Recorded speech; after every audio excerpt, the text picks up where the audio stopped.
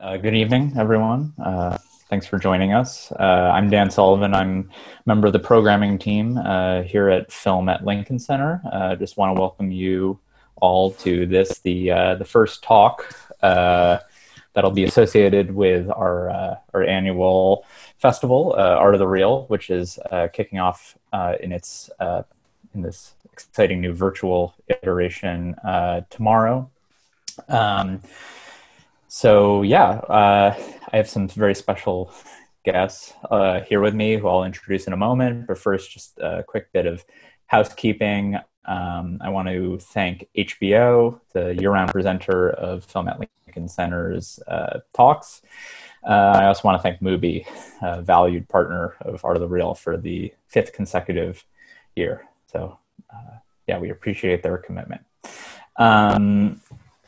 So Art of the Real typically takes place in late April. It, of course, did not this year. We have postponed it until now when we're ready to begin. It's this virtual iteration of it. And we just wanted to sort of go through a little bit of the history of the festival, just to kind of set the table for what you're all going to see from this year's lineup, and then maybe we'll get into some of the thematic strands and highlights, and we also want to take any questions that you all might have. So please do feel free to use the Q&A function at the bottom of Zoom to send us questions that I can put to our panelists, who I'm now going to introduce. First, my colleague, Dennis Lim, Director of Programming at Film at Lincoln Center. Hi, Dennis. Hi, Dan. And another one of my colleagues, Rachael Rakes, Programmer-at-Large for Film at Lincoln Center. Another one of the founding co-programmers of this festival. Hi, Rachael. Hello. And we're also joined by Almudena Escobar Lopez, who worked on this year's edition as a program advisor. Hello, Almudena. Hola. All right.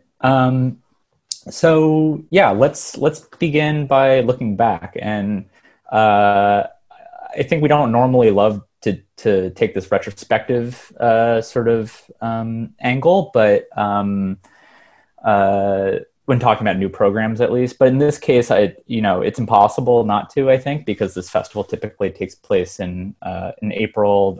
It was programmed and so on back then, but now, circumstances, of course, forced us to move things around. And I feel like it's kind of impossible to talk about what's coming up without looking back in some way. So, Dennis and Rachael, maybe we could just begin by talking about some of the kind of considerations or, the things that were on your mind that kind of precipitated the creation of Art of the Real. This is the 7th edition of the festival, so whatever you can remember would be useful. I can start, I guess. Sure. I think, at the time we were thinking of what was more of the beginning or an emerging strand of hybrid cinema works and kind of a revival of more experimentation with documentary nonfiction forms that we were seeing starting from say maybe 2010 on, that the documentaries that were taking this that were abandoning this kind of mass sort of narrative documentary approach and taking different forms of experimentation and different kinds of mixing fiction and nonfiction, doing kinds of mixing sort of traditional experimental film aesthetics and tactics with investigations into the real. We started to see this as something that was happening all over the world, and something that we could sort of call something and put these things together as their own kind of festival, because at the time they were kind of unclassifiable. They were either things that didn't quite fit into a documentary festival, almost didn't fit into an experimental festival, maybe had their own strand in more of a kind of larger, more narrative focused, mainstream festival, but we didn't feel had a home necessarily. I think in the years since then, I think if you can call it a genre, not really, but these approaches have kind of grown and spread, and there are many more filmmakers dealing in this way. And so we're now at a time where we feel like there's so much more that we can deal with, and we're almost wondering if we are an other anymore, or where these fit. So I can start it off in that kind of more vague sense of the approach, and maybe Dennis can continue with the more. Yeah. No, I think that's very well put, Rachel. And actually, I should note, Dan, you should also jump in to maybe plug the holes in our memory, since you've actually worked on, I think, every single one of these editions with Rachel and me. So you may remember certain things. But I think that's true. I mean, the main impulse for creating this program was because we felt there was a need for it. We felt that certain films were in danger of being overlooked precisely for being hard to classify. But I think we also wanted to make a case that documentary, nonfiction, was really fertile ground for experimentation and for innovation, for some of the most interesting and maybe some of the most politically engaged films that were being made at the time. And something that we've also wanted to do is to maybe make clear that this isn't necessarily a new impulse.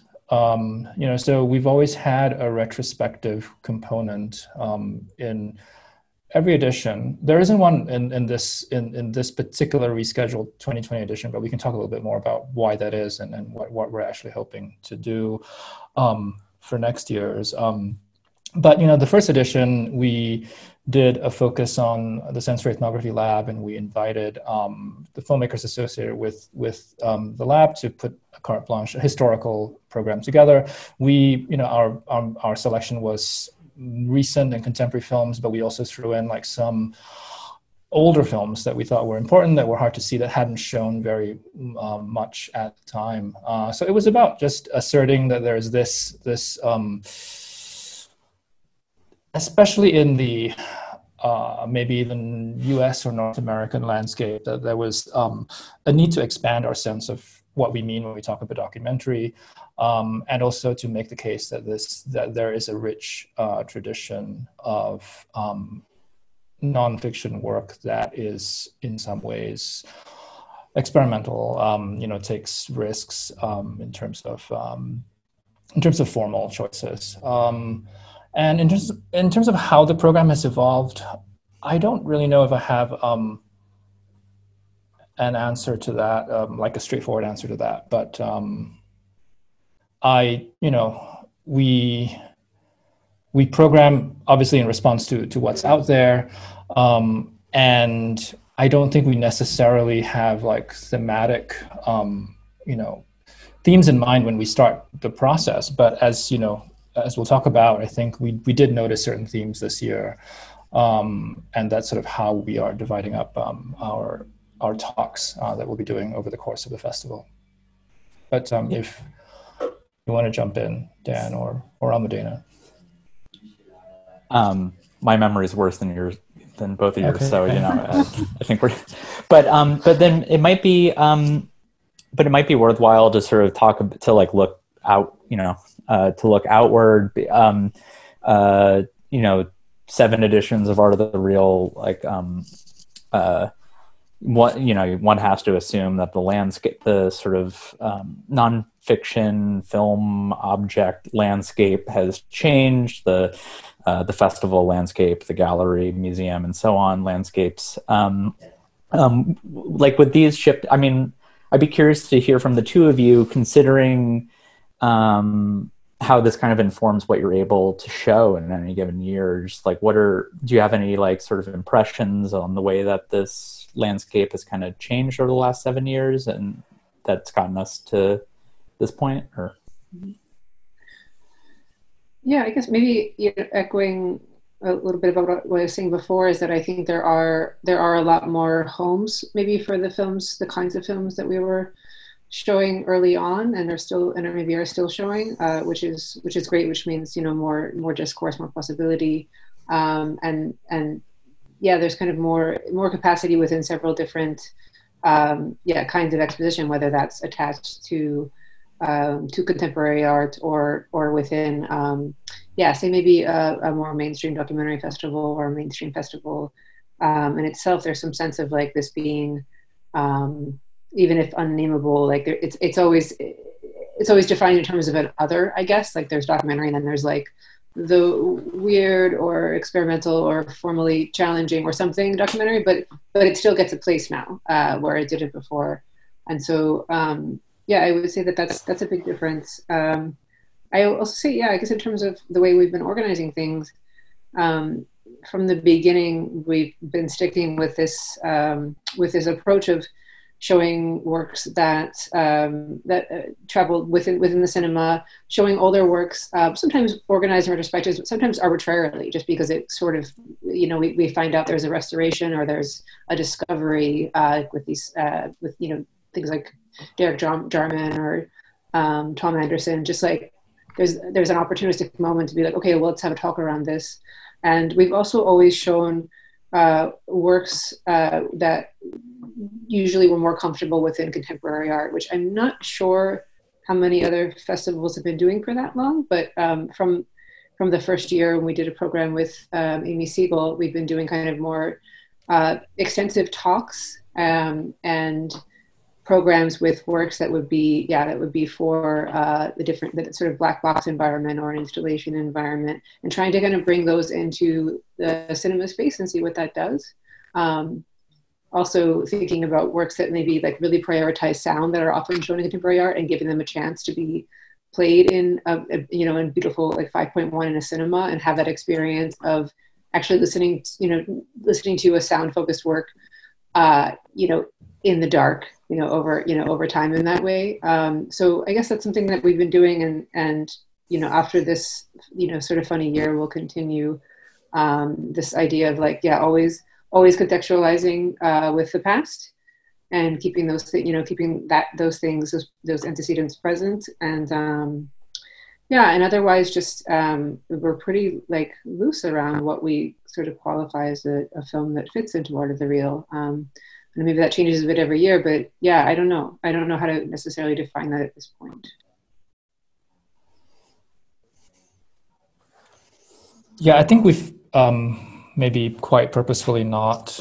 I also was just looking at lineups of the last several editions, and they feel pretty different, and they feel pretty diverse, which I think is a good thing. I don't think we have settled into one particular kind of mode, it's not like we just show essay films or observational films or, and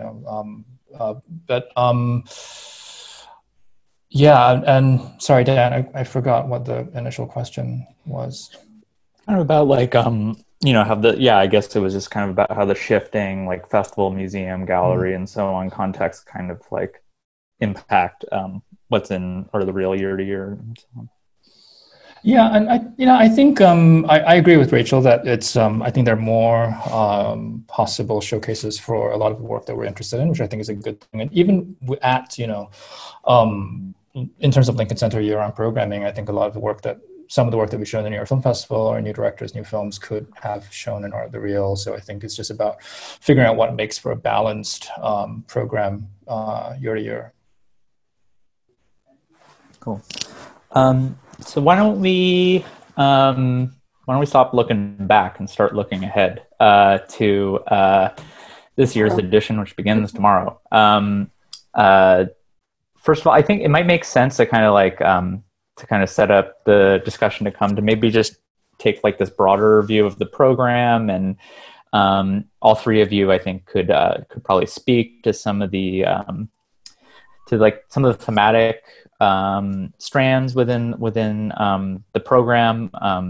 We don't go into formulating the program with like preconceived notions of what we want the festival to be about, but then once the program's done, inevitably it's probably about something. So yeah, I mean, what and also it doesn't have to just be like, now I think about it, it doesn't really just have to be thematic concerns. We can also talk about like films that share aesthetic strategies, which are probably just as important. So yeah, what are some of the kind of what are some of these kind of commonalities or threads that viewers can kind of like, latch onto over the next couple weeks and explore?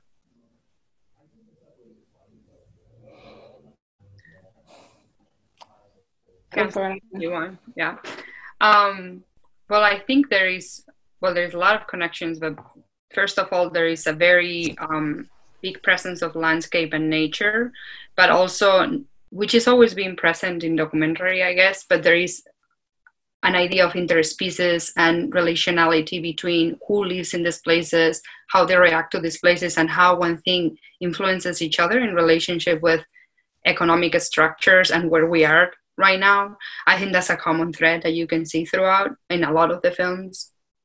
And also about what it means to live together, what it means to be in a community. And if you put this in a political context also, I think it really responds to the idea of what it means, what is sovereignty. Is it something that is a social contract, or is it something that it has to do with who lives where, and it has to do with the body, and it has to do with the landscape, and with something bigger that is not just the Western concept of social contract? I think that's present in a lot of the films. Do you want to talk? Yeah, I was going to say, if you want to talk about it. Maybe we should mention a few of those films, people who are interested. Mm-hmm.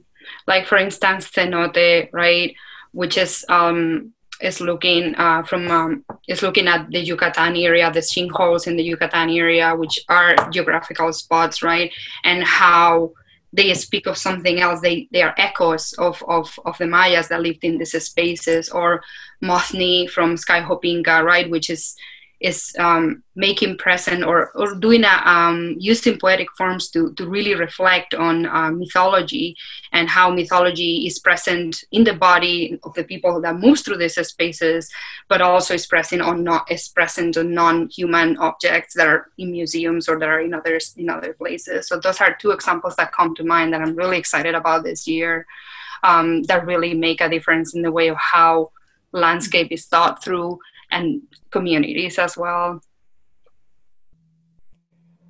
Yeah, I think several other films you could apply that to as well, like Ezequiel Bianco's La Vida en Común and Bird Island. I think the natural world is very, very present in the selection this year.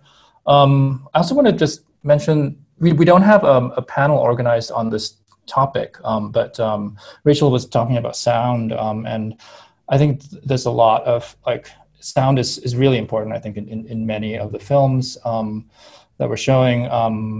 In the very first edition, we did a sort of a listening session, I guess, with Ernst Carroll, and he has a work that he's co-directed with Veronica Kusuma-Yati called Expedition Content. It's an augmented sound work, an almost imageless film, and I think it's just one of several titles in the lineup where sound is important, where voice is important, where language is important, where the spoken word, oral histories, oral traditions. I think that's important in Sky Hopinka's film as well. Also in Josh Bonetta's film, The Two Sites, which is also a landscape film. So there are a lot of these sort of overlapping thematic concerns that I think many of the films approach in really interesting ways, which is one reason we thought it would be great to sort of put several of these filmmakers in conversation with one another in these talks.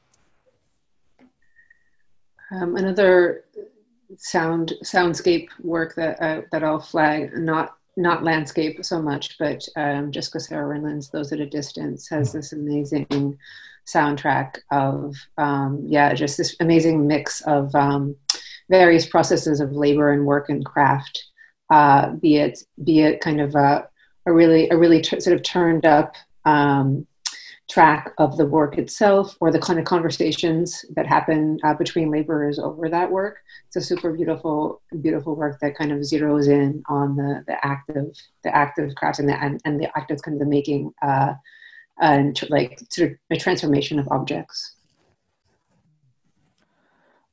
Since Dennis just mentioned it, we might as well get into it now. Maybe we can introduce the the change that we've made to the way that we're going to be doing the talks in this year's festival.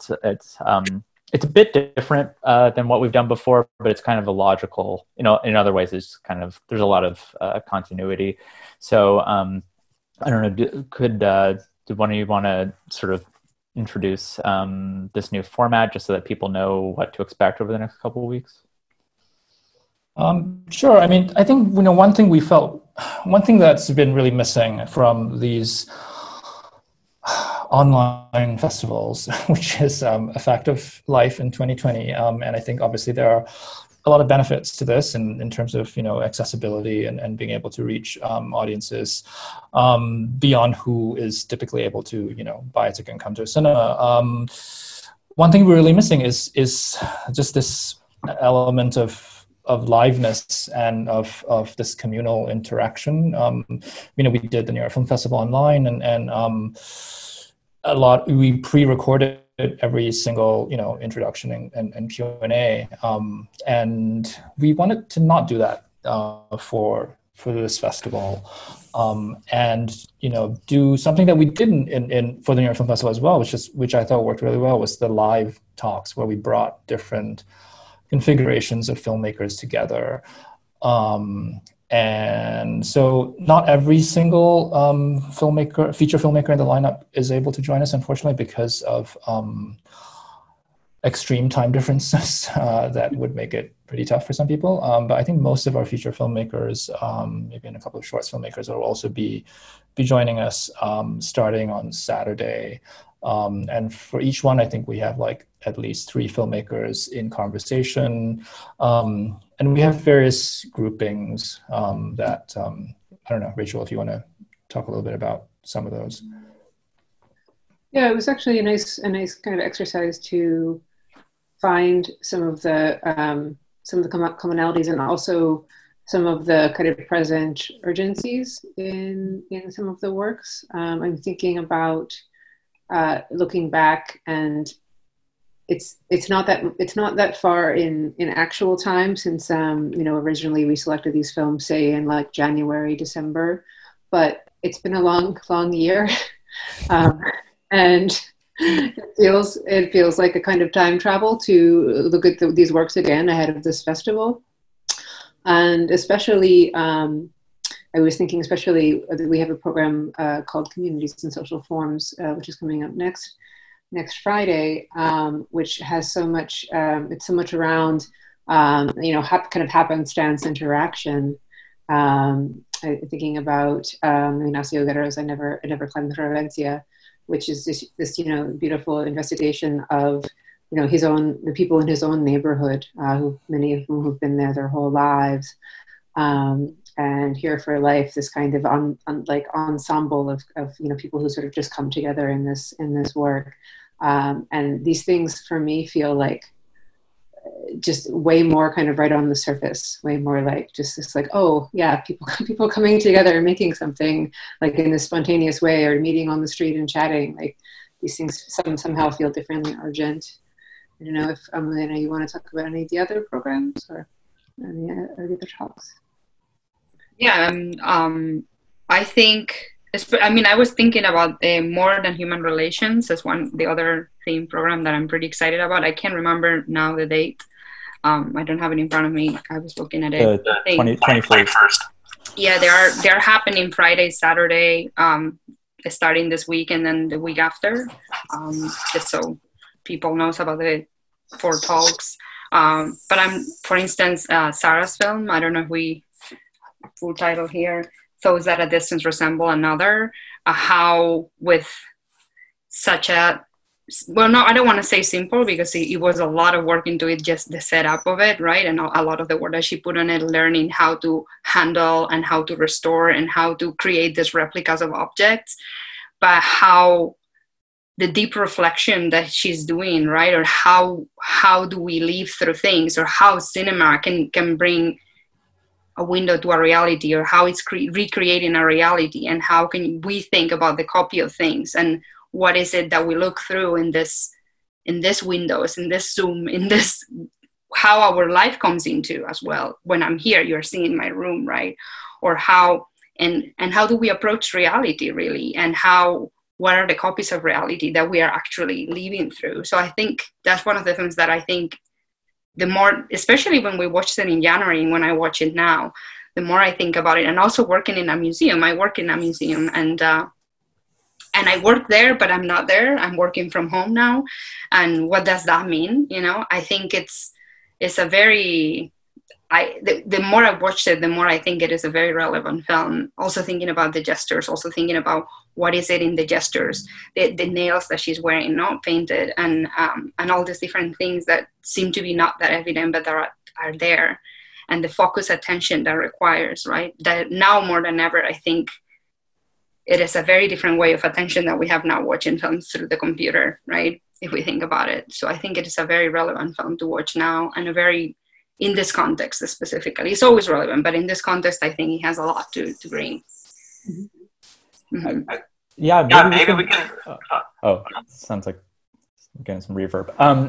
It sounds like it might be a good moment actually to sort of like train our focus on something that both Almudena and Rachel just brought up. This kind of this pretty unique experience for all of us of like this program having been done before the fall, as it were, and now we're like the biblical fall, not the like not the season, but I mean, I don't know. So we're in this weird position of, I think we all had like impressions of these films way back when, and we're in a pretty different place now. So I'm just wondering if the three of you have had any kind of, have you been sort of like thinking comparatively just about like, well, not even comparatively, but just sort of reflecting on, you know, what some of these films represent to you now versus what they did back when we programmed the festival.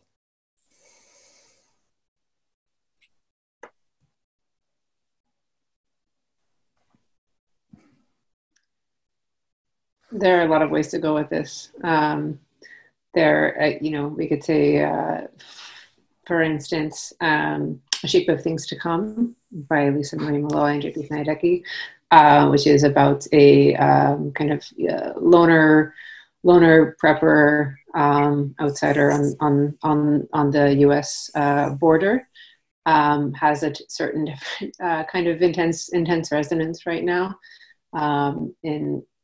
It probably seen at any point over the last year would have a different one, but especially at this moment of such increased divisiveness in the U.S. And one version of an attempt to kind of escape all of it, and live off of the crib, but also also in like a deep and almost kind of frightening solitude. I think that's a film that would be newly resonant for me. Otherwise, there are so many, from like, to speak, I guess, personally, I spend a lot of the inside time getting to know the like objects and plants and things around me in more intimate ways. So there are a lot of the more kind of calmer, restrained portrait films like Hassan Farhani's or Alexander Cuesta's Notes and Prints on Love that just train their eye on, say, one person or kind of a mundanity that also speaks to me differently now. Mm-hmm. Yeah, I think another sort of thread running through the program is a lot of films deal with solitude or absence in some way, which obviously are in a really fun way. In a really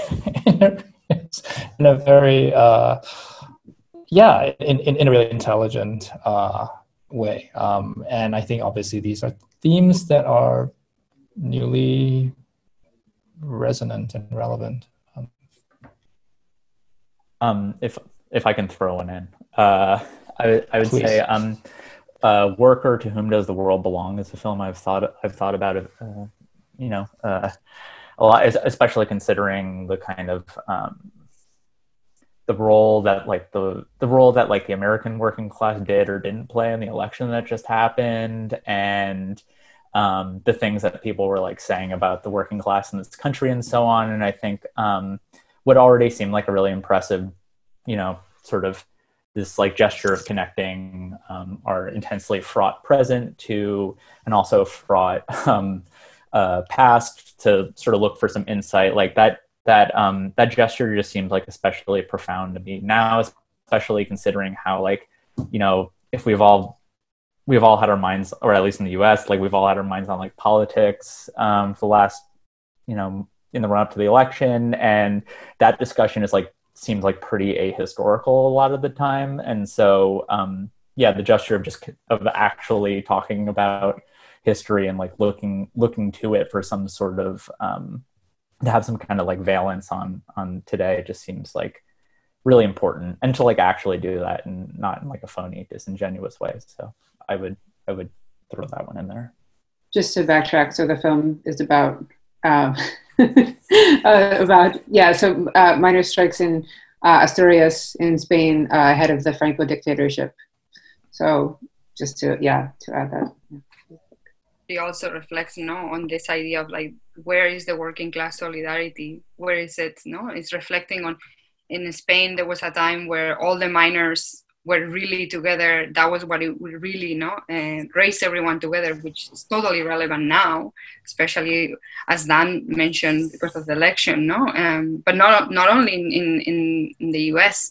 I think the lack of a working, or this dream of the working class solidarity seems to be, minding down, and now in this moment that we are all separate is when it seems that we're all moaning this solidarity. I felt like the film becomes, especially for me, also being from specifically that area as well, I can totally relate. Yeah.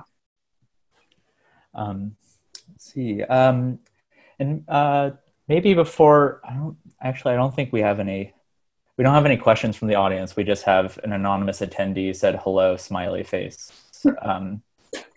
So yeah, but maybe we can kind of wrap it up by just, we've talked about a number of titles, but it might be useful just for people who don't know these films and so on to kind of call out just like a handful of, a few highlights each.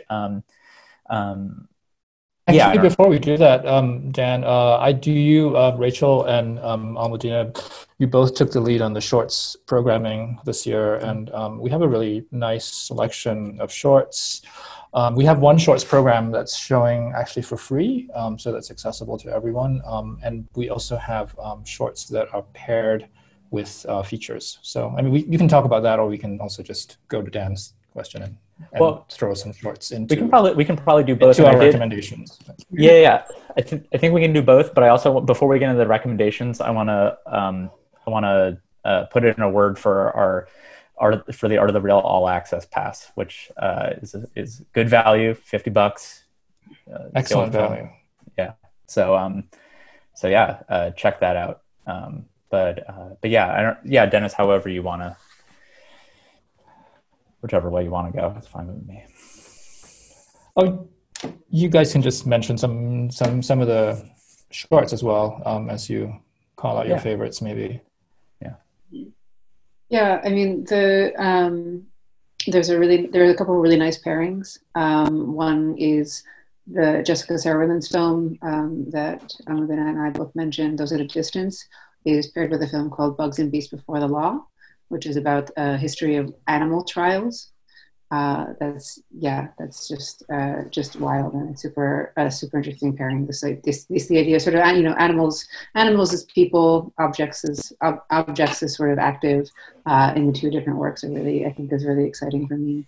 It would be one, and I would also hype the shorts program as a through run thing to see. There's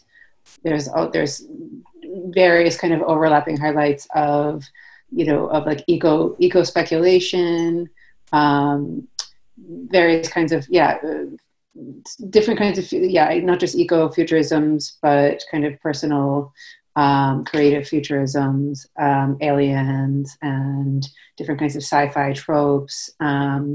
yeah, it's fun and wild and very rich. So and it's free. So I would really recommend that program. Yeah.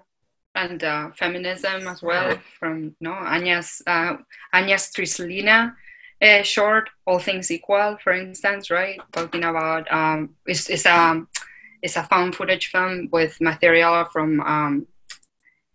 talking about women in Russia and in the Eastern Bloc. So she's editing them all in a film. And then there's Morgan Quentin's Missing Time as well, which is also with found footage. There's a number of films with found footage that I think are really, really exciting. And then also another pair that I wanted to mention that I think we talked a little bit about it, but I think it's a highlight for me at least is Bird Island by Sergio da Costa and Maya Cosa, which is a pair with Soundgarden by Jamie Cha, which to me that short was, I think, is beautifully done, and he puts together the short again. He puts together counselors, women counselors, talking about different mental situations with their patients, together with trees that are built to bring into urban environments. So it's a really nice meditation on anxiety, personal anxiety in relation to what is happening environmentally or what is happening in a city, and putting both things together in discussion. And I think it's a really nice pairing as well if you think about Bird Island, right, where there is this relationship between the animals and the people that works helping these animals, and how they actually need each other so much. It's not only the birds that need the help from the people, but also the persons that need the birds to have a purpose. So I think both of those films are a wonderful meditation right now to think about what we're doing with what it is around us and how we're feeling and the anxiety that we're living right now. I think we've already mentioned almost every film in the lineup, but I will just note that we've always had a pretty robust Latin American presence in Art of the Real, and this year we have again, actually it's almost all Argentina, but we do have some three and a half if you count Jessica Sarah Rinlands, which is an Argentinian co-production. But I think I'll just call out that very strong Argentinian contingent of films, which we have Eloisa Solas's The Faculties, which is a sort of verite observational film about students preparing for the final exams. But I think it's one that really demonstrates just the possibilities of that observational mode done well. Ezekiel Yanko's La Vida en Común, which we've talked about, which I think is a really interesting way to approach hybrid filmmaking. I think he thinks about it in a really smart and effective way. And then the third one is Jonathan Perel's Corporate Accountability, which I think is one of the sharpest political films in the lineup. It's about something that Johnny has dealt with in his other films, the history of the military dictatorship in Argentina. Mm-hmm. Dan, do you have any favorites? They're all my favorite, Dennis. But I'll put it in a word for a film I don't think we've mentioned yet. Suzanne Deveau, the Louisa Hamim film. This is sort of a historical, portrait documentary. It's about a French geographer and adventurer recounting her life, loves, trials, tribulations, the ground she covered, and it also gets into her own sort of her understanding of feminism. It has to deal with her reflections on modernity. It's a film that contains a lot, and I think. It really, I mean, this will sound corny, but it really is a trip to watch it. So yeah, I mean, we still don't have any questions from our few audience members. So maybe we can just, wrap it up with anything you guys anything you want to add before they chase us out. So, yeah. Come to the talks, and then that'll help to also plan some of your agenda from there, starting Saturday, day after next. Nothing else really. All Access Pass. It's a great deal. I mean, there's a lot to discover in this lineup. 16 film or 16 plus film for $50. Can't beat that kind of can't beat that kind of value. All right.